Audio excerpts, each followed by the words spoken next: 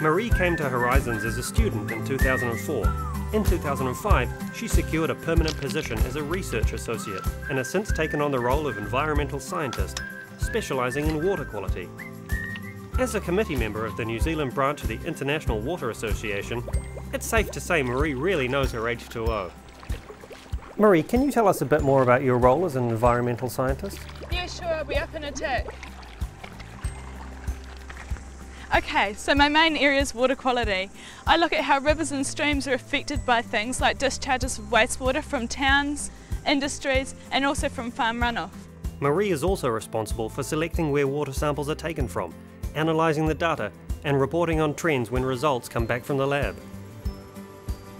And once you've analysed the information, what happens next? I provide advice about environmental impacts on water to those responsible for setting policy or making decisions on resource consents. I also work with the compliance team at times to monitor the results that they may have collected from their inspections and provide technical reports. Ah, okay. And what do these reports involve? Say for example, one of our engineers wants to do a gravel take from a river and applies for consent. I'll take a look at the likely effects of this, and if there are special fish or birds present, I'll suggest conditions to protect these. Sounds like science plays an important part at Horizons, but what attracted you to that role in the first place? I was working through my postgrad diploma in Geographic Information Systems, and it seemed like a great way to get my foot in the door and gain some real hands-on experience. What do you enjoy most about working with Horizons now?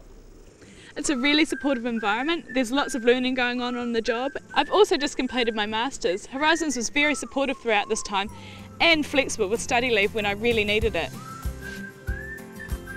You can even take a break of up to a year, do your OE, and still have a job when you get back, within reason of course. Thanks Maree, that's great. Sounds like there's a good work-life balance. Horizons plays an integral part in making our region a great place to live, work and play. It's what we do.